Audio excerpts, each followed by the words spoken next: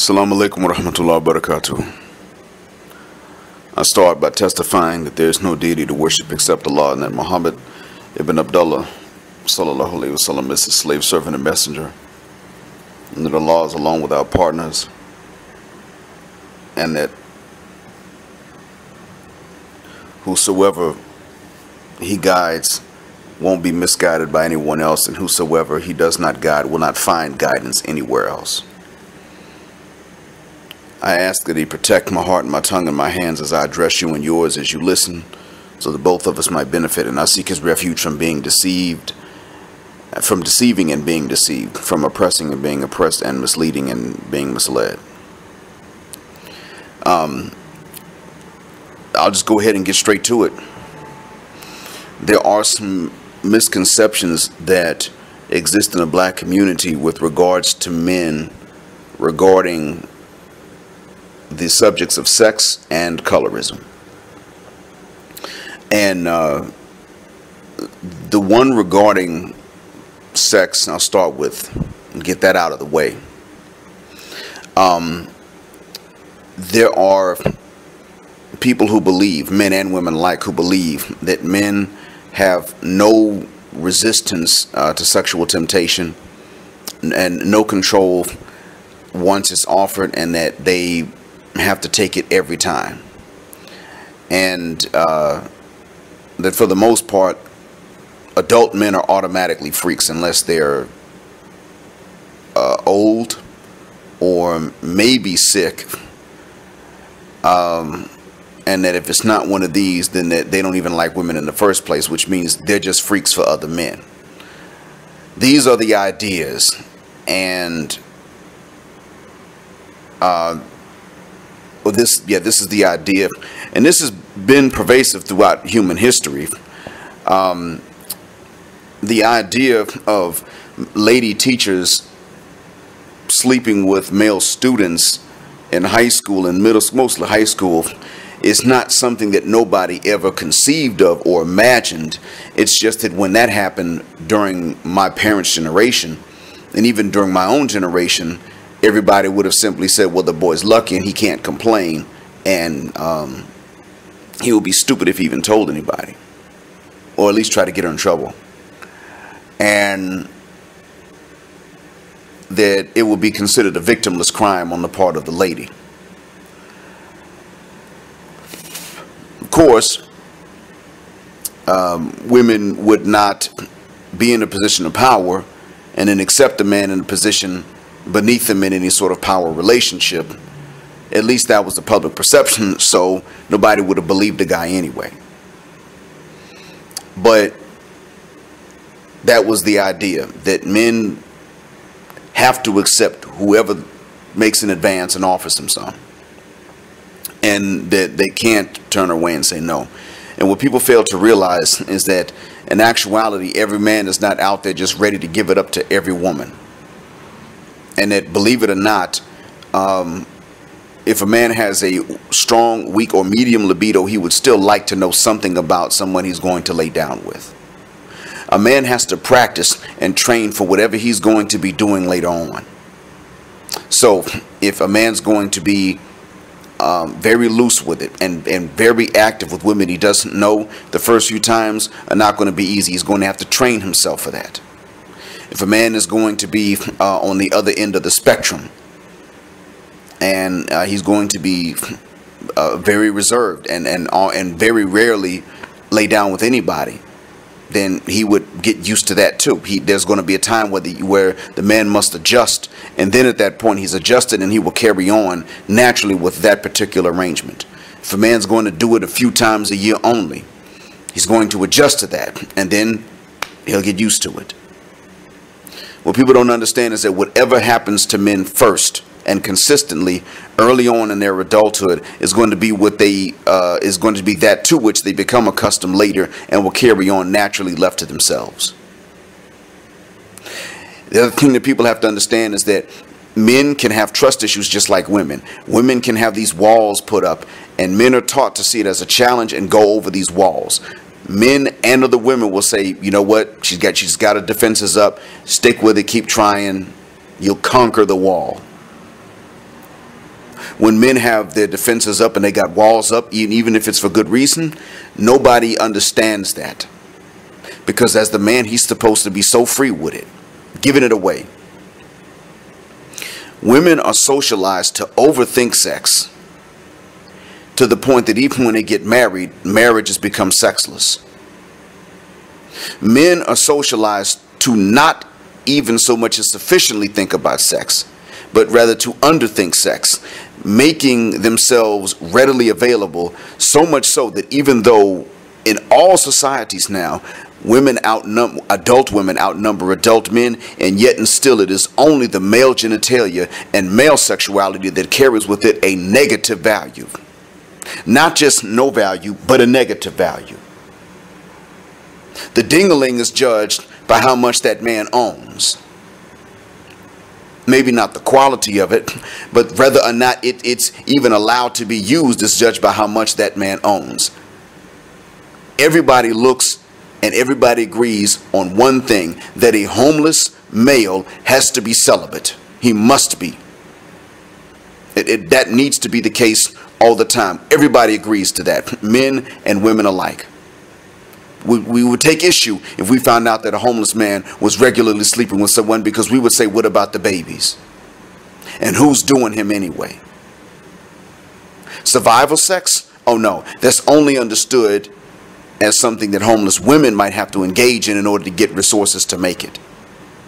Because it is understood that only women can trade sex for resources. What is the reason for this? If women have a sexual appetite, and men's sexual appetites are not uncontrollable, and women outnumber men, most of it is probably due to socialization. There are evolutionary and biological reasons for it, but hey, look, people have done things that make no evolutionary and biological sense before. So at the end of the day, the bottom line is that even when sex does not necessarily have to mean children, the fact is that it is through socialization that men's genitalia carries with it a negative value. And I'm going to say that we need to start telling men exactly what we tell women. Start telling sons what we tell daughters. Overthink sex. Make sure that whatever standards you had to meet to have sex with a woman, she had to meet to have sex with you. If it's not the exact same standard, then another comparable standard in its place is fine, because men and women are different. But make sure that both of you were equal to each other. Make sure that it's not men only going out there having to meet all the standards. Only. Because in all honesty, men and women are the prize. But men are not taught that they're any kind of prize, especially sexually speaking. And some women say, well, men are the gatekeepers to commitment and emotional commitment and bonding. That is very true, but no one's really telling men to withhold that to the same extent that people think they are. I mean, men are taught to not just emotionally bond with anybody, but no one's telling men don't ever emotionally bond, period, with any woman, because women by nature are X, Y, and Z. This is something that experienced men have to tell inexperienced men for them to believe it. And this is something that men may have to see before they start to believe it. Young men don't have a problem with emotionally bonding and having some sort of commitment. They got to learn why they shouldn't have it as time goes on. Women are taught out the gate to withhold sex. And even when they're taught out the gate to withhold it, there's always that minority of guys from whom women will not withhold it, even at young ages. And these are the ones who have the majority of babies. So, I wanted to go ahead and point out that these are misconceptions about men and sex. Now I'm going to point out the misconceptions about black men and colorism. Black men of all complexions and colorism. There's certain misconceptions that the community has. Even a lot of men believe these things. One of them is that colorism doesn't have a negative effect on black men. that light-skinned men don't really care that much, and that dark-skinned men, they're sought after right now, so it works to their benefit. What I'm going to point out is that both of them get objectified, and it is actually a slap in the face to the black men on both ends of the spectrum. Now, colorism does affect black women, and it's wrong.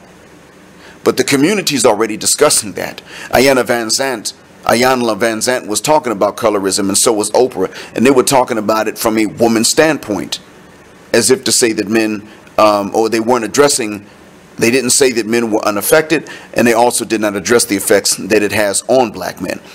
I'm going to point out that although I was one of the lucky ones, and I got to dodge a lot of the effects of colorism in both directions, whether it was a backlash or original color, whatever the case was, I got to dodge a lot of it past the age of 18. But other men did not always get to dodge these things. And it's not fair to them, of both complexions, of all complexions. It is unfair to them that they also had to be stereotyped, and yet they were told you're not allowed to talk about it. Don't even complain. Granted, even men don't like the sound of men who always complain. But to say that there is an issue and it's unfairly affecting people does not make one a complainer by definition. But black men are taught not to say anything about it. If you're a chocolate brother, women are going after you anyway because you're perceived as more masculine and manly. So you should shut up and just take the punani being thrown at you. And if you're a light-skinned guy, well, you're sensitive and soft and weak. And you only confirm that stereotype if you point out negative effects of colorism. Now, one thing that is true is that for men, we can joke about it more and understand it really is just jokes. This is much easier for us. And so that's why I don't really have a problem with the All Def Digital crew of comedians putting out the videos, light skin versus dark skin, as long as they put a disclaimer in there saying, look, for one, don't let your kids watch this until you talk to them about the fact that these are just jokes. Two, these are just jokes. And we do not endorse stereotypes, especially within the black community. That's the only thing I would change about those videos, because the comedy value is still there. They're funny, and people need a laugh. However, I don't want to sit up here and tell you that other brothers have not been negatively affected on all sides of the spectrum, both ends of the spectrum. The fact remains that both of them are because of these stereotypes. It is a real phenomena that these men are being objectified because of the stereotypes. Chocolate men are often somewhat sexually objectified by black and non-black women alike, as if all they are is a penis. All they are is testosterone. Can't get you nothing in life, can't be responsible, but you can feel like nobody, you can feel safe from other people while you're with them. And you are getting your healthy dose of testosterone in the man. So, and he's going to hit the cervix walls. He's going to hit the cervix and fill up the walls and all that. That's the stereotype. So then that causes them to be objectified, and it doesn't necessarily, they shouldn't be limited to that in terms of their expectations. And of course, with light-skinned men, oh, well, okay, well, they're soft and they're weak, but they'll probably be a little bit more responsible in the non-romantic areas of life. So they'll probably take better care of their finances and their credit. And so what this does is this has led in our community to quite a few women saying, I will either use I'll use either one to have whichever kind of baby I want. Whichever sort of baby I want, I'll try to get from these men, from whichever man. Usually there are some younger sisters who are saying, well, if I'm going to have a daughter, I want her to be light-skinned with the so-called pretty hair and the pretty eyes. So they may try to get a man that fits that category, hoping that she has a daughter. And if they want sons, then they certainly want the sons to have the West African dominant phenotype. So then they will objectify that man to try to get that baby. And in either case, they're then going to look for, in either case, when it comes to their financial needs, they're going to try to use one. And when it comes to their sexual needs, they're going to try to use the other. Each one of them being objectified by those who believe in stereotypes. And it ain't all black women that believe in them, obviously. But to a certain degree, we've all been affected. And I'm pointing this out because other men have been told not to complain about it. Sometimes they don't see it. They don't have to go through these things, and I'm happy for those guys. But there are other guys who do. When you talk to them in private, they'll say, yeah, actually, this perception does exist. I've been told this before. And I don't think they should have to go through it, just like black women should not have to be stereotyped by men or by other women based on colorism and their individual phenotypes. No, it is not true that light-skinned men are soft. They're not easy to beat up on. I'm not walking around comparing genital sizes, but I seriously doubt that within the same race you can use complexion to determine genital size. I got some serious doubts about it, but hey, you know what? If that's true or not, I'm not a witness. But no, light-skinned men are not more likely to be gay. That's not the case. No, light-skinned men are not going to automatically have better credit. They may have more job opportunities, but let me address this. No, light-skinned men are not going to automatically be given more promotions at work on a consistent basis for an extended period of time. Now, is there light-skin privilege on the job? There probably is. I've read reports that there is in hiring.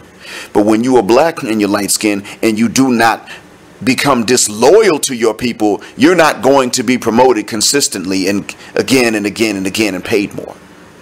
You see, like I've said, light-skin privilege comes with a probation to it, a probationary condition. And if you don't accept that privilege and use it to turn around and hold down and control the others, you will not be extended that privilege again. That's the truth of the matter. And no, dark-skinned men do not have less emotional capacity than light-skinned men. No, they're not less intelligent than light-skinned men. And this is not fair to say this about them and think this about them. And no, they're not always ready to fight more so than light-skinned men. This is not the case. And the fact is that these stereotypes are not believed consciously by most black women. Many black women, the majority, do not consciously believe these stereotypes, but subconsciously we don't know what percentage do and what percentage don't, because it's hard to self-report from a subconscious angle, and studies haven't shown this yet, not that I know of. So we're going to have to stop stereotyping black men regarding sexuality and regarding complexion. In men, black men are going to have to stop stereotyping black men based on gender and based on complexion. Not just consciously, but also subconsciously. That's where most of us get hit. I hope that this has been a benefit. Assalamu alaikum and thanks for listening.